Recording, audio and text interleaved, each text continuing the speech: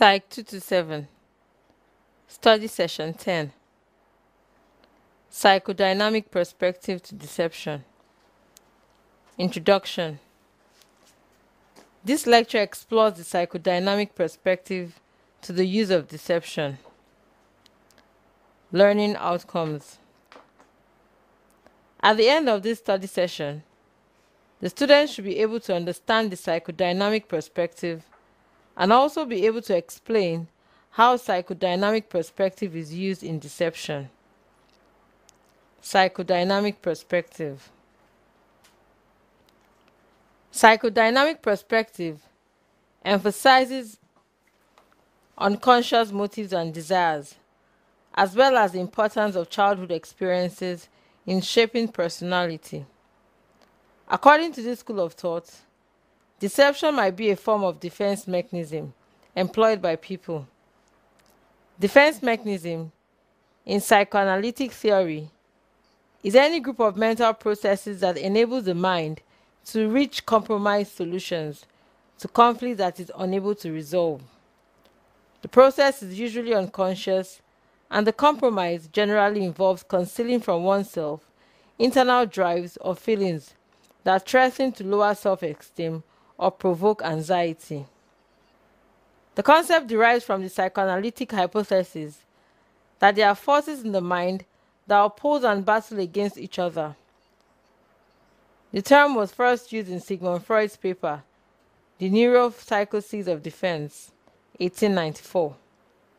Psychoanalysts emphasize that the use of a defense mechanism is a normal part of personality function and not in and of itself a sign of psychological disorder.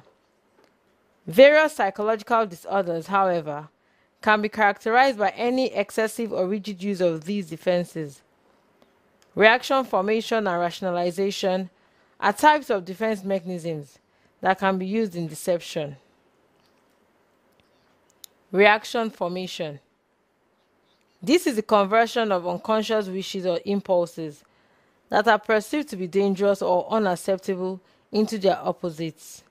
Behavior that is completely the opposite of what one really wants or feels, taking the opposite belief because the true belief causes anxiety. For example, a mother who bears an unwanted child, for example, may react to her feelings of guilt for not wanting the child by becoming extremely solicitous and overprotective to convince both the child and herself that she's a good mother.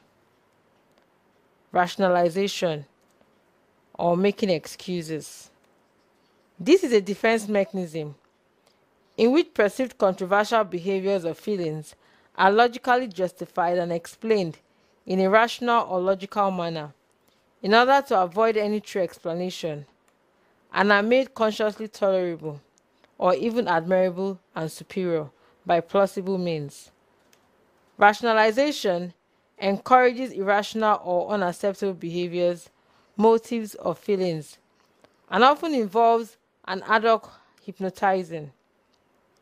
This process ranges from fully conscious, such as the present or external defense against ridicule from others, to mostly subconscious, such as to create a block against internal feelings of guilt. People rationalize for various reasons. Rationalization may differentiate the original deterministic explanation of the behavior or feeling in question. Sometimes, rationalization occurs when we think we know ourselves better than we do. It is also an informal fallacy of reasoning.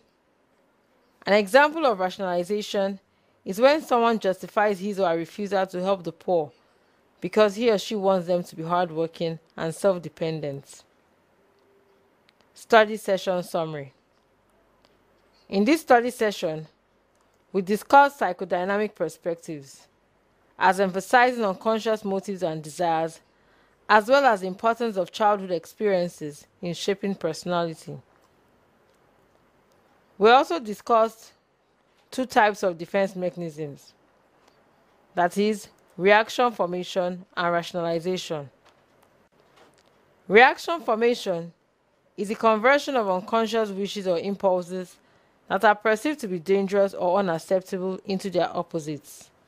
while rationalization or making excuses is a defense mechanism in which perceived controversial behaviors or feelings are logically justified and explained in a rational or logical manner in order to avoid any true explanation, and they are made consciously tolerable or even admirable and superior by plausible means.